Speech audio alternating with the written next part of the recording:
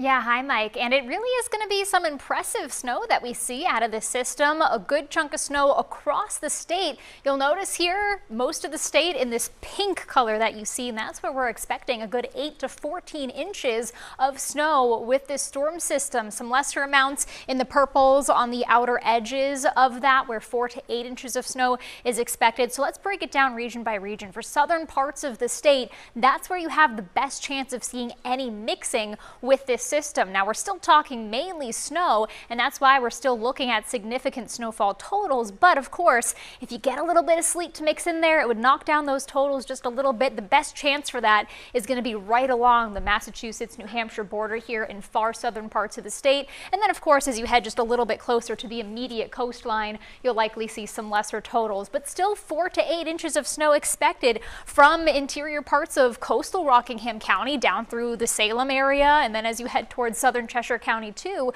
you're still looking at several inches. So you're going to see impacted travel regardless of just how much actually stacks up. And then you head across central parts of the state, and really from the Lakes region all the way through Danbury, Lebanon, kind of in that 8 to 14 inch range for a big chunk of the central part of our state here, back through Wakefield and up towards the Conway area. Of course, the higher terrain in those mountains, expecting even potentially a little bit more, but you head far north and we actually see a little bit of a cutoff here. So northern Coos County, you're in that 4 to 8 inch range, Colebrook included in that, up towards Pittsburgh, and then you head down towards Littleton and then across parts of the Connecticut River Valley. You could see slightly lesser amounts, but again, you're still talking several inches of snow with this system. So pretty impactful statewide across the board here, Mike.